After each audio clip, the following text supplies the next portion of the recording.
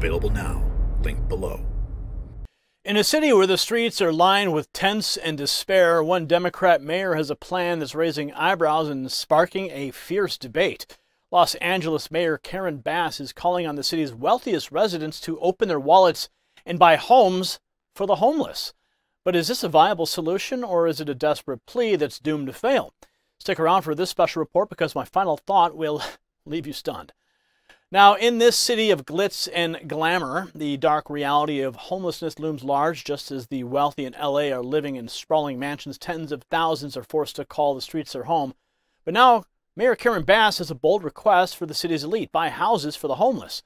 By calling on the rich to fund housing, she hopes to make a dent in this crisis. However, just like relying on celebrities to fund public schools, this plan raises questions about the role of affluent in solving societal problems.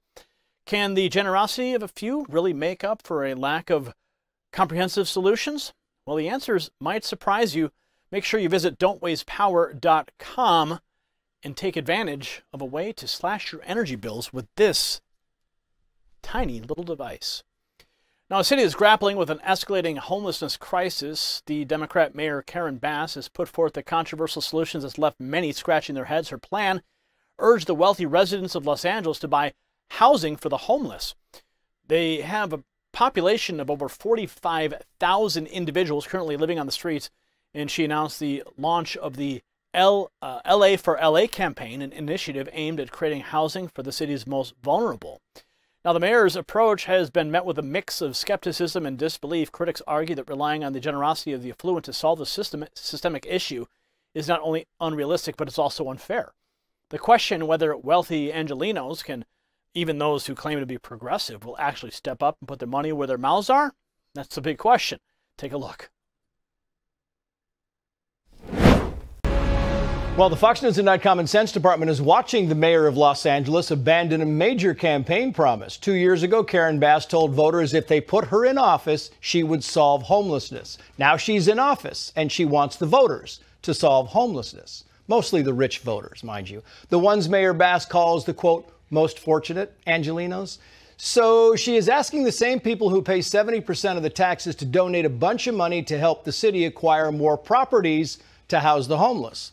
Common Sense would like to point out that homelessness in Los Angeles isn't just creeping up, it's dashing up, increasing 80% from 2015 to 2022. And that's likely an estimate because, in case you did not hear, California is not really great at bookkeeping. In the past 5 years, the state spent $24 billion on homelessness, only to see the problem get worse.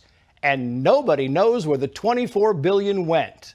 So when the rich donate this money to acquire these properties in Los Angeles, where a one-bed, one-bath house is $1.5 million, what happens then? Who pays the taxes, the upkeep, utilities? Is LA gonna foot the bill? Or is this an annual pickpocket of the most fortunate? By the way, the new program is called LA4LA. Common Sense thinks IOU for LOL might be a bit more appropriate. Now, Bass, however, remains optimistic. She believes that engaging the private sector and philanthropic community, the city can acquire more properties, lower the cost of capital, and expedite the housing process. Quote, we're asking the most fortunate Angelenos to participate in this effort with personal, private sector, and philanthropic funds. She explained that during her announcement of the LA4LA campaign.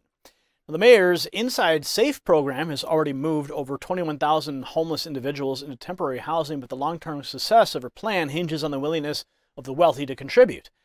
She claims that this unprecedented partnership between the private sector and the cities is necessary to confront the emergency and to save lives. However, the real question remains, can the generosity of a few make up for the lack of comprehensive solutions? Los Angeles has long struggled with homelessness, and while Mayor Bass's approach is certainly unconventional, it highlights the city's desperate search for answers. As the debate rages on, one thing is clear: the homelessness crisis in Los Angeles demands urgent action. Whether Mayor Bass's plan will be the sea change the city needs or simply another Band-Aid on a gaping wound remains to be seen. For now, all eyes are on the wealthy residents of LA, waiting to see if they will answer the call to action and prove that compassion can indeed conquer crisis. If you got value from this report, tap subscribe. My final thought is next.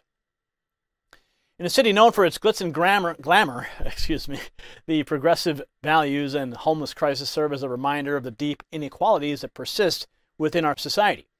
Mayor Karen Bass's plan to engage the wealthy in solving this crisis may be unconventional, but also reveals a harsh truth. The government alone can't fix this problem. It will take a collective effort, one that involves not just the public sector, but also the private sector and individuals who have the means to make a difference.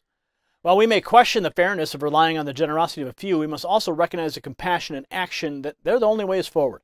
The fate of Los Angeles' homeless population hangs in the balance, and it's up to all of us to ensure that no one's left behind. Congratulations, you made it to the end of the video.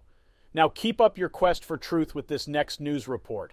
And if you found our channel enlightening, join the millions who agree with you. Tap subscribe.